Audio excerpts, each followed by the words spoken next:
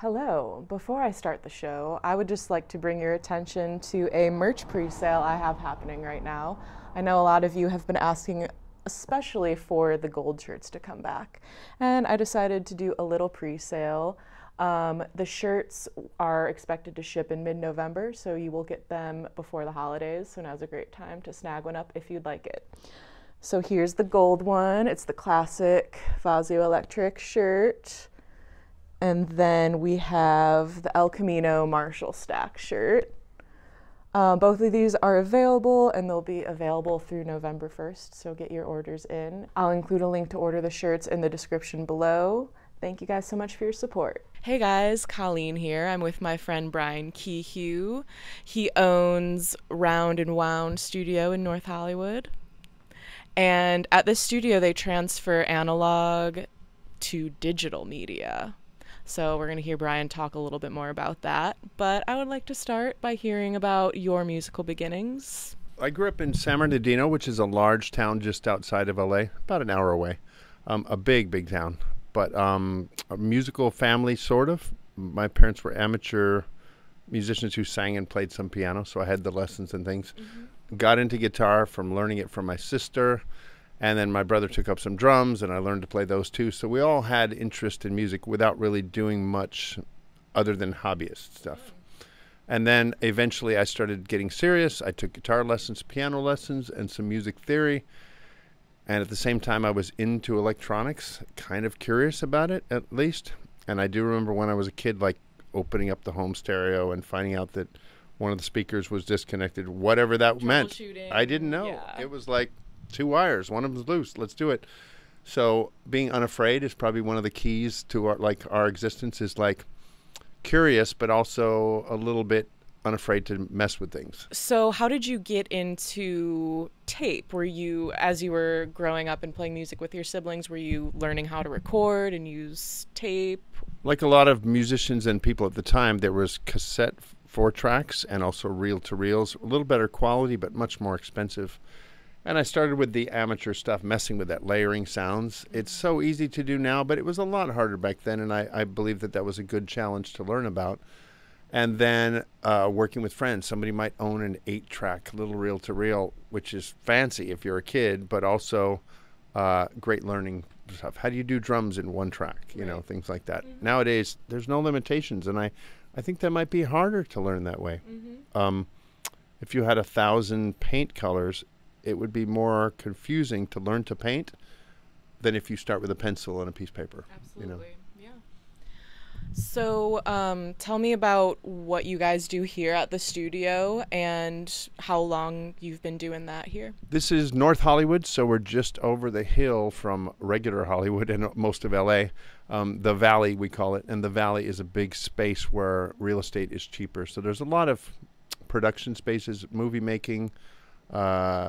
There's literally, I think, 4 studios, music studios on this side of my block, and there's 3 on that block, mainly because the property is cheaper in North Hollywood. You asked about tape recorders. That was where I started with those things, but I never really gave it up.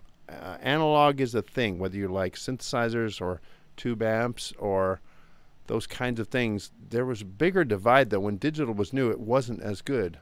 And I heard the difference. A lot of people did, but digital had benefits and opportunities. So most people jumped into digital audio workstations, recording, whether it be Logic or Pro Tools and things. And I kept my old tape machines around, kept using them. And for a long time, that was like what made me different, was I still worked with tape. And I still believe in it, although I don't think it's necessary. It's sure fun. And if you only had even, let's say, 8 tracks to work with and record a punk band, that's a great challenge, because some of the greatest records are made that way. If Hendrix can make his records on 8-track, you should be able to make a great record if you're any good. But in having those tape machines, especially in that period of the 90s going away, 2000s was when pretty much everybody went digital.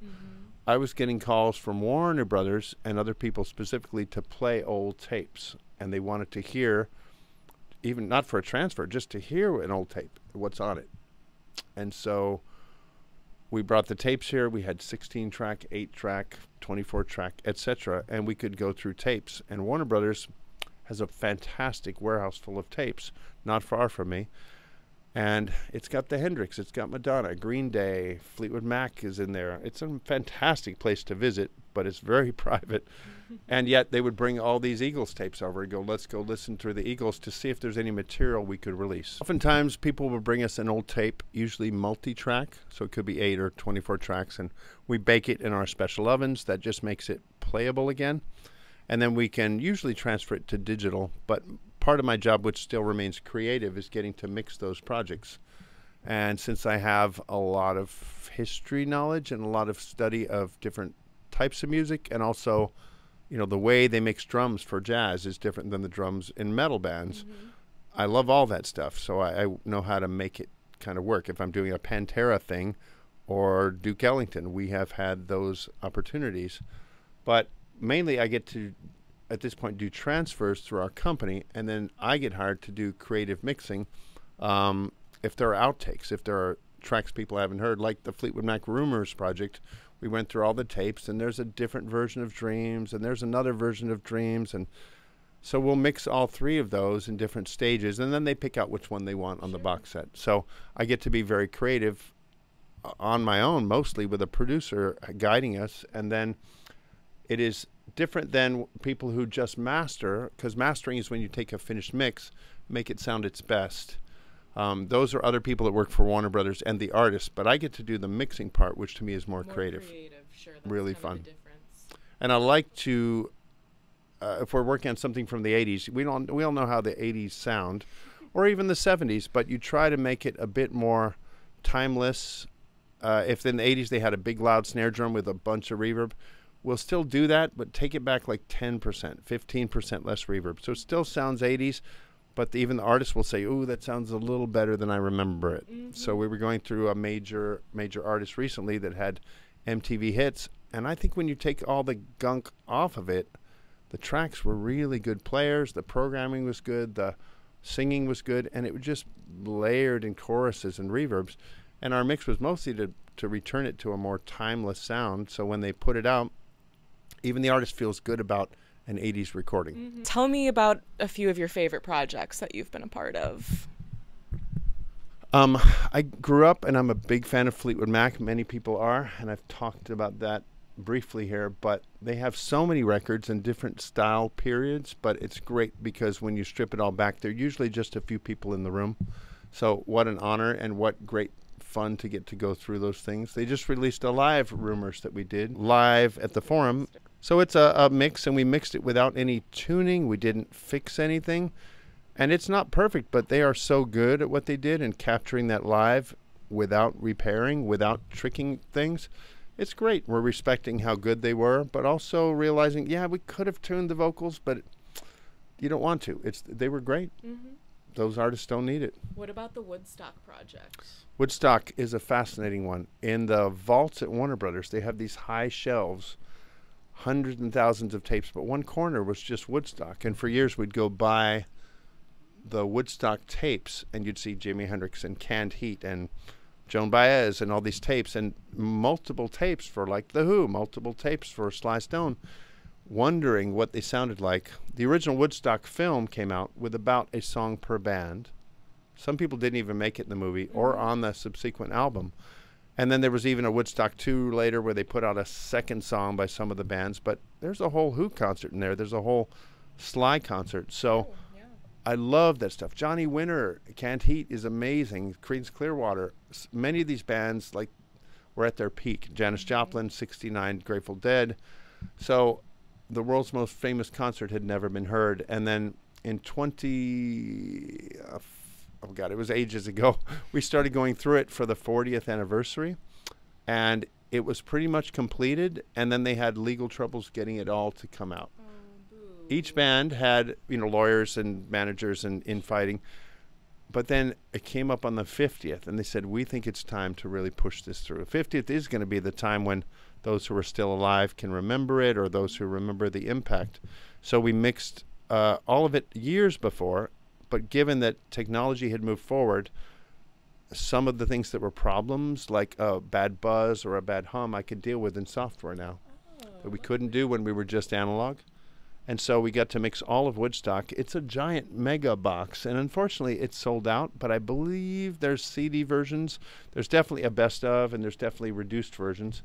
Probably people have it out there, but sure. there are full shows, and we mixed it pretty live, not much fixing at all, taking out a bad guitar noise or something, but we left the tuning in, the talking, and even the announcements after Santana walks off stage, they let the tape run for 20 minutes, and you hear the helicopters come in and people talking about asthma medicine and losing things in the dirt and stuff. We left all that in. Wow, you're really hearing some behind the scenes. It feels like being there almost. Right. Yeah, so it's one of those exciting projects. The biggest concert ever as far as impact on the world had never really been heard, which is weird. All right, tell me a little bit about the day in the life here at the studio, some projects that you enjoy, some projects that you don't necessarily enjoy, challenges, all of that fun stuff. Every day somebody calls and said, I have some old tapes. And we say, all tapes are old by this point. There are almost no new tapes in the world. But it's true, somebody has something. And we try to cover all the different formats. Most of our work is mom and pop stuff, so local families, and people might have their kids' piano recital, or my dance troupe, all our background music, or your band from the 80s did some demos. Now that people have computers at home, they often want to take their old music and rework it, make it sound better. But we've had, like, one guy brought us a tape, and it was his mother. She was not going to live long, and she wanted to explain to him before she passed on, and he was a little 2-year-old child or something. She recorded her life history on a tape, and he'd never heard it before. So he brought me this tape and said, can you test this? I don't know if there's anything on it. And then I started playing it back, and a woman started speaking in Spanish, and he started crying because this woman was his mother, who was telling him, this is my life before I knew you, and you're not old enough to know. Fantastic moment. We had some NASA tapes of moon shots come in, and I just realized that they probably don't have analog tape recorders at NASA anymore. I'm sure some of them and most of them had been done long ago, but they may not even find where their transfers went to. So we've had NASA tapes and stuff when the National Hot Rod Association, which I think NHRA is still cool, they were trying to decide, and I'm listening to these tapes go down, they're traveling across the country because drag racing used to be done in the middle of the street or on the country roads. People were dying, so they said, if we set up an actual drag strip in each town with safety harnesses and rules, gas shutoff if your car crashes, things like that, we can prevent all these deaths that are happening. But you have to allow people to drag race in your town, and all these sheriffs were fighting them. It's on tape. It's great. Wow. The first years in the 50s, they were saying drag racing is going to happen, but let's get it off the streets. And so there's this whole audio document of going across the country, bringing drag racing out to becoming a professional sport. Really, most of the businesses, normal people, they've got a closet, Christmas tapes, my recordings of the radio when I was a kid with my favorite DJ. That's fun stuff too. We love it. Yeah. So we get to go through, and some tapes are a pain, but most of them are really quite good. I'm real pleased. I think that the best medium we have is still paper, because I know I can hold up Egyptian paper from 2,000 years ago and read it, but tape is pretty good. It's probably hard drives I don't trust too much. Sure, yeah. sure. What are some challenges that present themselves? I assume a lot of it has to do with like degradation of the tape itself, and how can you potentially save those tapes? If you have an old tape and you splice together two parts, you actually cut the tape and you put some sticky tape over it. It's the sticky tape that's the problem. As we're rewinding the tape, it comes apart. We have to rebuild. If they did 50 splices to like make a mix in the old days, not often, but sometimes, every one of those has to be rebuilt and reattached as we play the tape. Before we can just push play and actually do the hour-long transfer, we spend an hour preparing that tape. And that's the worst case scenario, but most tapes, if they're professional, really good quality. We've had tapes come in with mold, tapes that were underwater, and they still played. Wow. Not perfectly, but that's why I'm so fond of tape still. As a storage medium, it may not be perfect sound, but you'll at least hear almost everything. Sure. Our main struggle is the machines themselves. They are old. I would say the newest machine in here is 30 years old, and many of them are 50, and you've got rubber parts, belts, hoses, things like that that go in there like a car. Issues to deal with. We're constantly buying machines, sometimes just for parts. We have one or two great repairmen who are either experienced or unafraid to take on a weirdo box like a wire recorder. And keeping them running is why normal people just couldn't do this. I do have these machines, but probably 15–20% of them will need repair this year. This is our main transfer room for round and wound. Mostly analog machines, but different types and different kinds. We have so many tape machines, we actually roll them in and out at different times because there's, I think, 12 or more in the storage outside here, just that you can't fit them all into one room. Yeah. But constantly working, we have ADATs, which is the Alesis digital tapes. We just got a bunch of those from Jay Graydon, the famous guitar player, who we did his transfers, and in return he gave us the machines. Wow, that's a good deal. Really good for everyone. Tascam had digital tapes called DA88, and then other versions of that format. Those are hard to find working now, so we have, I think, 10 or 12 of those machines, but you never know which ones are going to be the best, and we try to keep them rolling. Digital audio tape, DAT tapes, are here. Quite a few of those, and of course analog cassettes. Everybody's got cassettes somewhere in a closet. And even these strange ones, which are, I love these machines, Akai 12-track analog recording on a videotape format. And that was my dream when I was young. They came out and you're like, wow, you get 12 tracks. That's incredible. Right. But for those people who were kind of amateur or maybe making low-level records, they were pretty cool. There might be just a few of those working in all of America. So we get tapes from Denmark and France for those machines. We've had tapes from all over the world because we love keeping ours running. This corner is a little bit more amateur hour. 8-track and 16-track, Fostex and Tascam. Those companies really supplied people with their home demo formats, usually half-inch or quarter-inch, etc. There's even a 24-track Tascam that was very unusual. I wish I'd known about that. That would have been an amazing machine back in those days. And we have various analog formats, especially the quarter-inch tape, which is small tapes like this one here, is what you would see the most often. This one has nicely been stored in someone's bucket here. But it's a family tape, I think, this one. So you can see that it wasn't stored well. It's going to play fine. And they sometimes come with a box, but there's no information on it. What speeds? Is it 4-track, 2-track? We don't know until we play with it. So we can probably rescue it. It's not a big problem. We do so much of quarter-inch tape that it's probably the most popular format. If you're mixing AC/DC, mixing Led Zeppelin, mixing anybody from the heyday of music, even the Beatles, is quarter-inch tape on the mixes. And in the 80s, they came out with half-inch mixing tapes. So everybody nowadays, really, if you're doing analog, half-inch tape recorders that do mixing have become very valuable, but they're really abandoning all these quarter-inch machines as not as good. But if you've heard Dark Side of the Moon, you've heard Miles Davis, that is quarter-inch tape, and it sounds fantastic. So I think a lot of people are missing the point when they don't buy a quarter-inch machine. If you want to mess around with analog, buy one of the millions of quarter-inch machines out there. They're not the coolest, but they work great usually. And then we have, in back here where Darren Edwards is studio manager. And we have 24-track Studer tape machines, an old 3M 16-track from the 70s. There's even a cool little 1-inch 16-track, which is a rarer format, but we need to keep that around in case people use it. We have racks of noise reduction in case the tapes have been printed with noise reduction on them. You need to play it back with that kind of stuff, and so you set it up for the tapes. We like to usually do a transfer without it, and sometimes add it later. It all depends, but sometimes if it's just printed on the tape, we'll just set it up so it sounds good and do it. But that's another one of those factors. If you just said, oh, I want to transfer tapes for people, and you buy a nice quarter-inch machine, sometimes they have noise reduction. Sometimes they have other issues. So we deal with all of that.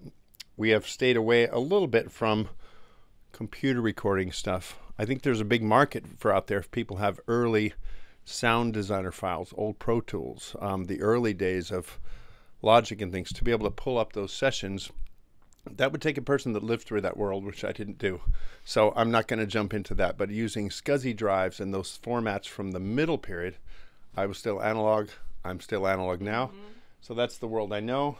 And yet there's probably a great market for people that can pull up vintage floppy drives, vintage hard drives that most computers don't talk to nowadays. I think that would be the next step, is kind of a middle ground, although I wouldn't want to live in that world. Tape machines to me are much easier. Yeah, same. I'm not very computer savvy at all, so my brain understands analog, and that's pretty much it.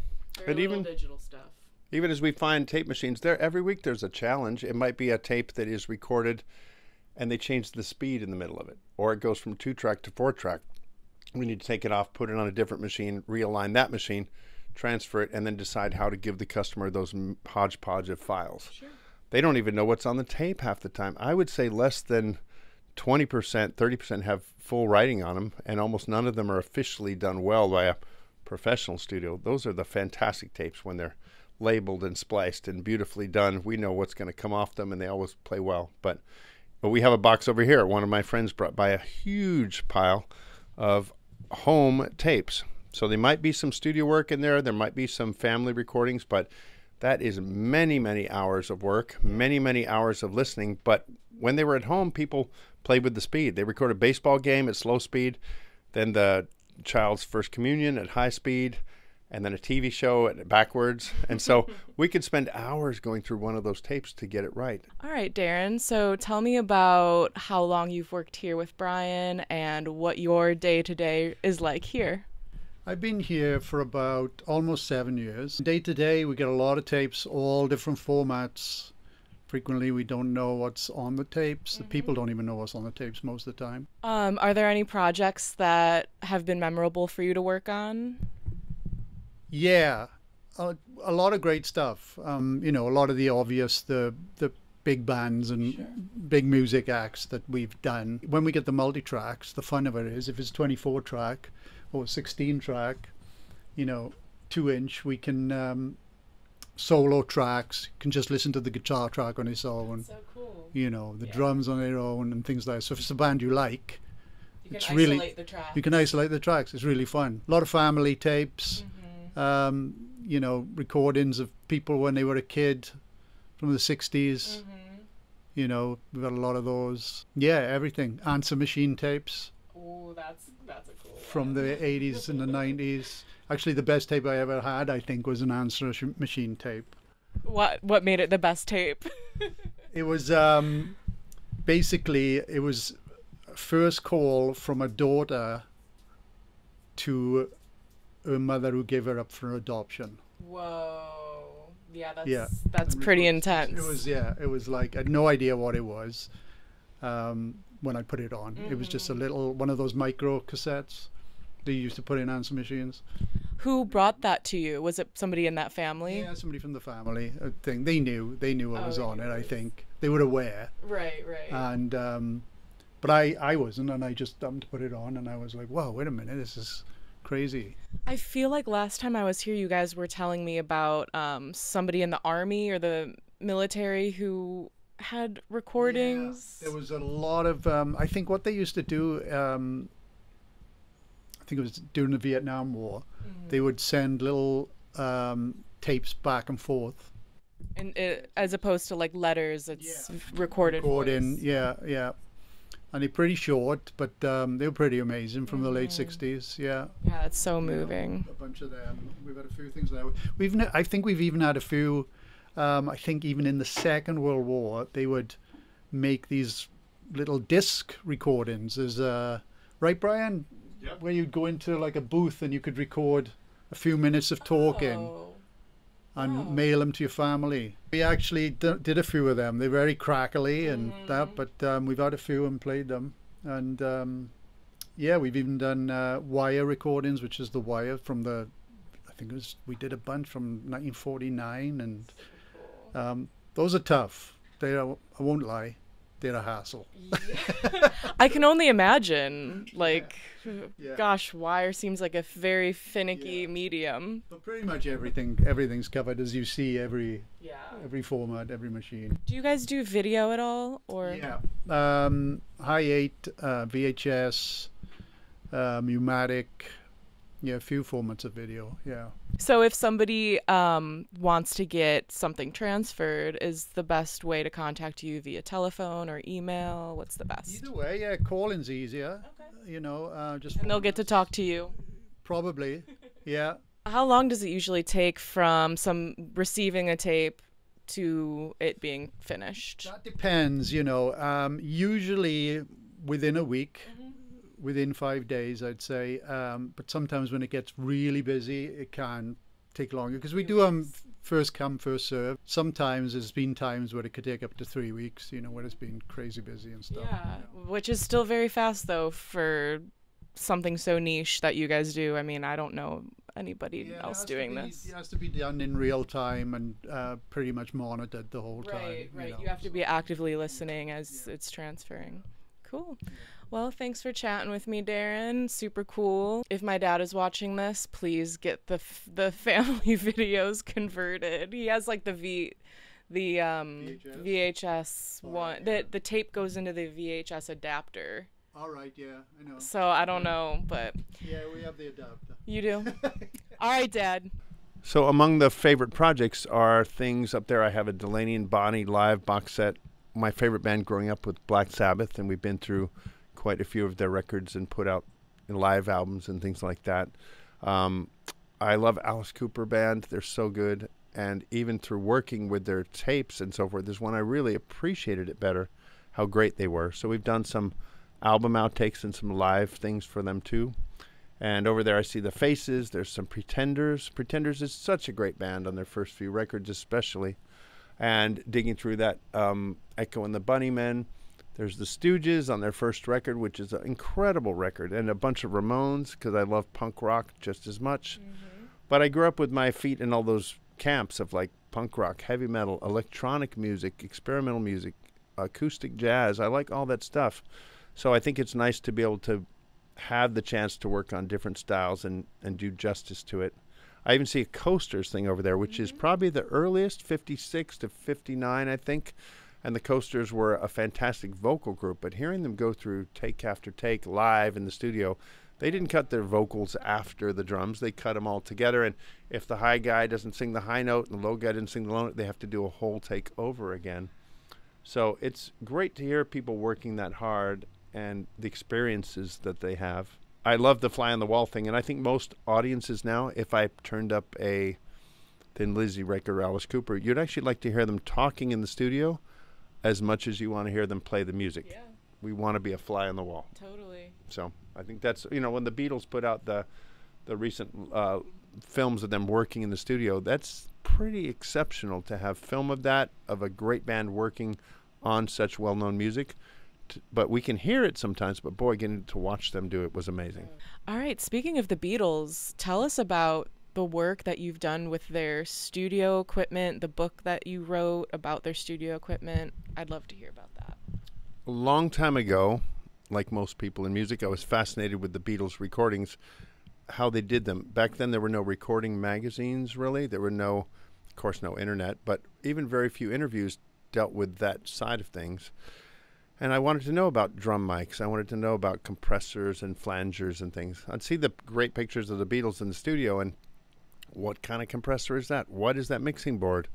And almost nobody knew about it. I mean, almost nobody. Even when the internet was coming out and people already were talking about the Beatles, they were explaining things and people were guessing, but almost none of it was authoritative or right. And I started researching a book that was originally going to be all the sounds, including drum sets and keyboards and guitars and amps and microphones. But that became unwieldy. And also, in the meanwhile, a book did come out about the Beatles instruments. Okay, that made it easier, but still a huge task. And then I met a guy who was working on the same idea from Texas. And I was interviewing one of the old Abbey Road people. He said, "Oh, there's a guy in Texas doing the same book as you are." And I was like, oh, no. But after 7 years of working, I was not even close to finishing. And I thought, I'm going to write to this guy and drop my ego for a minute and see if he would be willing to talk about it. And he was really smart, really good guy named Kevin Ryan, and also had done his own work. He learned things I didn't know, and I learned things he didn't know, and we knew some stuff that was common. But we realized that, you know, if he puts out a book that's 80% right and I put out a book that's 80% right, it's better to be 100% there if we can. Combine your notes and your research. Two of us together, it came out with so much better than either of us would have done. Right. Partnership is a fantastic thing. So all of my best work has been working with other people, I think. Totally. It's sitting behind you on the shelf is the Recording the Beatles book that came out in 2006. It is big and heavy. It is very heavy. 12 pounds. And we built it, even in that box, it's designed to look like an original Beatles tape box would have looked. A lot of years Kevin and I spent together going to England working on things, and we were not known by Abbey Road. We were not known by most of those people from those days, but slowly we won people over with our knowledge and our, hopefully, helpfulness. And we wrote this intensive book. I mean, even after we finished researching, it took just a year to write it and another year to do the layout and clear the photos and pay for things and you know, get the graphics ready. And then we did try to shop it to book companies. All the major book companies were interested, but they wanted to make it small and they wanted to make it cheap. And we said, we just spent our lives on this big thing and you want to cut all the arms and legs off it. So we decided to self-publish it, which was, never wrote a book before, never did that. But luckily Kevin is quite good at learning things and figuring things out. And we did get to self-publish and have great success. So the book was out for 10 years. It sold like crazy. And then we took it out of print after 10 years in order to make it bigger, to new version. And then we were approached by George Martin's family. They wanted to do a book for him of his orchestra scores. We've been working on that for 8 or 9 years now. Almost done, but that's a great compliment and a great project. But it's a lot of work. I can't wait till we finish it. I'll show you a picture of it as it's coming. Almost done, but even today I worked on it for a few hours before I came to the studio. Wow. That's an amazing project, but we do want to make that book bigger and better. Everybody says, when will it be for sale? I didn't buy one the first time, but we actually want to sell it to you. We want to make it better than it was, but we have to finish this George Martin project first. Super important. And then we're going to spend a year or two on that one to add in, it might be edition. Twice as big, I think. Oh my gosh. Yeah, I know. Backbreaker. Maybe 2 books is what we're thinking. 2 books to put all the new information. Sure. So you're sitting in a chair, by the way. That's. Oh yes, this chair. So we'll send you a picture to put up, which is one of the Abbey Road chairs from the 60s. So, and there's still quite a few left at the studio, but as you see, they get torn up and ripped up. And of course, if Sting is there or some major classical cellist is sitting on this chair, you don't want a torn up chair. And while we're talking about chairs, since I'm sitting here, my studio partner is Kurt Anderson. Kurt is a great wiring guy, technician, and engineer. But he got this from NBC where he worked. They were throwing these chairs out. And these are from the Elvis comeback special in '68 when he's got his amazing leather jumpsuit on. Elvis even pulls one of these chairs up, maybe this one, and plays a song with his guitar. And so the whole band is sitting on them. The audience is sitting on them. And at one point, NBC thought these were ratty and stupid, so they were throwing them out. And he saved quite a few. Some went to Graceland, so they're in their museum. But there's even little dolls and toys of Elvis. And then they have a little doll chair of these NBC chairs. Wow. Yeah, so there's very few out there, but these are really our coolest things to sit on is an Elvis chair and a Beatles chair. So how did you guys go about getting some of the information and doing the research for the Abbey Road book? That was initially, looking back on it, very hard. Even finding people, who were these people that worked on Beatles records? There might be a producer, George Martin, of course.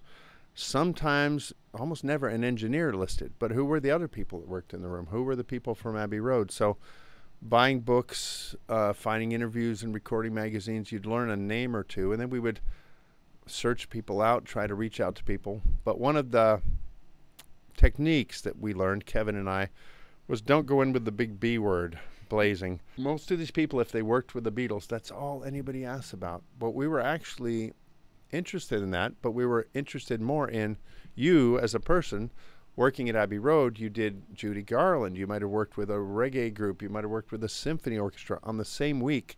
Tell us about your day. Tell us about your work. And then in doing so, they always talk about the Beatles. That will come up. Naturally. But instead of asking if somebody was a famous child star, you don't want to ask about that TV show the first time you meet them. So we talked about Abbey Road. We talked about the history of it. And especially when you're a technical person like you or I, the equipment matters. I mean, if you know what kind of amp that is, what kind of microphone we're using, what kind of console, then it is important for your job. And you remember that stuff, maybe more than what song they were working on. So it was great to talk to the tech people from Abbey Road whose names are never written down in most places. They're fantastic people. They're good friends of ours. And they would also connect us to each other slowly. Hey, I'm going to put you in touch with my old friend Timmy or Tommy or whatever. And he lives in Canada or he lives in South America. And then at one point, there's Alan Parsons, who is well known from Abbey Road and his own records. And he said, you're like an Abbey Road dating service. But it just reconnecting these people that used to work together in 68 or 64 might not have talked to each other in 50 years. And we put them in the room together sometimes. Wow. Human memory is tricky. When you ask somebody about the past, it's very tricky to know if that's right or not. Mm-hmm. Your memory could be confused.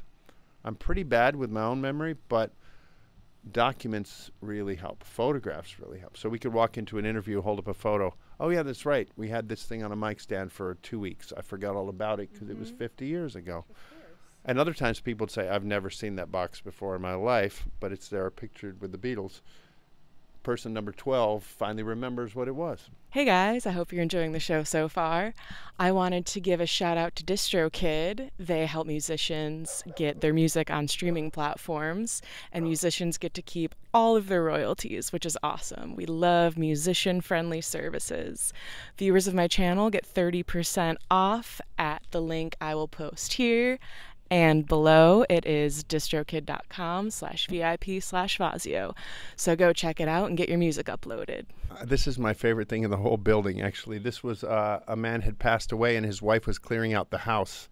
She had this rusty old clock, RCA, and a couple RCA signs from his collection. This was really beat up and rusted, so I stripped it, redid the metalwork. I found a woman who hand paints signs, and we traced out the original letters and repainted the original letters, and it works. And I love the original neon from 70 years ago, still works. If you don't know that neon never runs out, as long as that tube stays sealed, it will work for hundreds of years. I did not know that. It just doesn't leak. So I like the look of vintage neon too, and it has a kind of deco streamlined curve to it. So since we're a music place, radio tubes, and Nipper, the RCA dog, very welcome here when we work. So I know you have a great relationship with The Who and you've worked with them for quite a while. So tell me about that.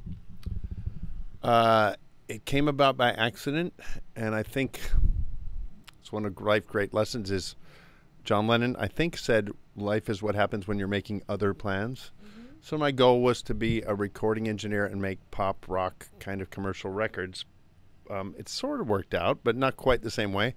But I was working in a music store in LA at the time, and this older roadie guy kept coming in named Alan Rogan, who's a kind of famous roadie, worked with Clapton, AC/DC, Joe Walsh, Eagles, Tom Petty, everybody, George Harrison, etc. So he became a good friend, and he's a very loud, boisterous guy. But at one point he just said, hey, Pete Townshend's coming to near San Diego to play a private show, and Pete's going to play guitar and keyboards solo. But he said, I have no clue about keyboards. I need a guy that knows keyboards. And that's one of the things I grew up with. So he said, would you do it? And I was like, of course, I'd love to do it. And I went down and met Pete, and we worked on that show. And there were some issues with the keyboards, but I was able to solve them quickly. I didn't cause them, but when things break, that's your job, is to get them going. And Pete and I got along well. He's one of my favorite writers and favorite performers, too. So a couple years later, I think just a year and a half later, they were starting on their next tour, and John Entwistle passed away of a heart attack the night before the first show. And so they reformed really quickly with Pino Palladino playing bass, who's fantastic, but very different. And so they decided to come to LA to do rehearsals, and just had a couple days before their first show ever without him on bass. And they called me and said, can you come help us set up and do things? And then that night they said, well, we're going to go to the Hollywood Bowl. Do you want to be on stage during the show? And I was like, wow, not only did I get to rehearse with them, now I get to stand on the stage while they're playing. Yeah. This is like a dream come true and so cool. But after the show, the tour manager said, if you want to go on tour, be on the bus in an hour. Oh my God. And I was like, I'll be back. And I went home down the street, packed a bag, canceled all my appointments, and went on tour. And it's been 22 years now. Wow. Amazing. So we have worked out, at least as a road family. It's probably like any office, sort of, but a little bit more intense because you wake up with all the same people. We have breakfast, lunch, dinner together, work together, and then have a drink and a pizza before we go to bed in the same bus together. It's really intense, but that's my family. We're also really close. And the Who crew specifically, I think it works with any band, but it's top down, like the way Roger and Pete are. Very funny people, easygoing, a little loose, a little crazy, but also serious about the music. Their crew is the same way too. We all laugh all day long. And most of the people on their team are really badass, serious, high-level workers who can also take a joke about themselves. Sure. And throw a cup at somebody's head. And if things go wrong, you know, you need to solve it. But The Who plays a lot of bad notes every show, and they're still better than most people at putting on a concert. So we've learned that not everything has to be perfect. Not everything has to be taped down and labeled just right. They want to have a good experience, but it's not about being perfect. Right.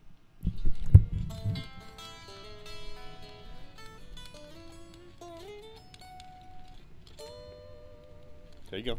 What year is that? 52. 1952. It's got like the best patina on the fretboard. Just looks, oh, it looks really good. Call it mint minus condition. Mint minus. Yes. But it's the best guitar I've ever played. How long have you had it? When I moved to LA, I found it in a shop. It didn't say Fender. It had been sanded off. And they were like, we think it's a Fender, we're pretty sure. And they weren't even sure what year, but I could tell from the parts what it kind of was. And it wasn't expensive. It was not expensive. I sold a few guitars. That very night, I sold a few guitars and ran back to the store with cash and bought it. But if everything else goes up in flames, I'll be running out the door with this guitar. Yep. What I find amazing is that Leo Fender did not play guitar. And I talked to a guy that worked at the factory with him long ago. And I was like, how would he do amps? How would he adjust and design his stuff? And he goes, put a guitar on the table and go. And I was like, wow, so he's doing an E minor suspended seventh all the time. And if you make that sound good, maybe that's a weird chord to me. And he'd literally, it would drive people crazy, they said, when he did that. But that's how he was dialing in the tone controls and the gain of stuff. But everybody has their own weird ways of hearing and listening. Yeah, in fact, that would be a good question for you. When you're trying out, you play, so you obviously can do it that way. I definitely will play just single notes, hear the sustain of the amp, listen for rattles, listen for distortion where there shouldn't be, and make sure everything's working. But then I like to test, you know, with actual guitar playing just to hear the full effect. Absolutely. Yeah. Cool. All right, Brian. Well, thank you so much for joining me, and we'll see you guys next time.